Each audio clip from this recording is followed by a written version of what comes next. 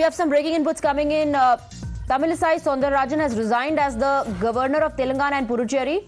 Resignation comes as there are speculations that she may contest Lok Sabha polls. And Jayalakshmi is getting us more details. Okay, I'm given to understand Dharani is with us with more details on that. Dharani, Tamilisai Soundararajan has resigned. Tell us about reports that she'd be contesting Lok Sabha polls.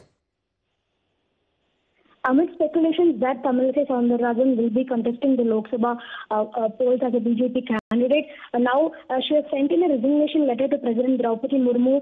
She is to resign her position as governor of Telangana and Puducherry. Tamilisai has confirmed 2 times now that she has sent in the resignation letter to President Draupadi Murmu. She is waiting for the resignation to be accepted by the president, and this is amid speculations that Tamilisai may contest the Lok Sabha polls as a BJP candidate. Remember, Tamilisai Soundararajan used to be the chief of Tamil Nadu BJP unit.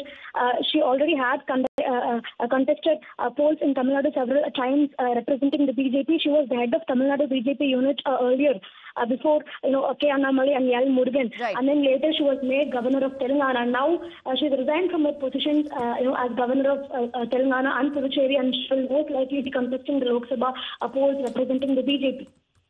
Right. Dharani, thank you very much for getting us the details. And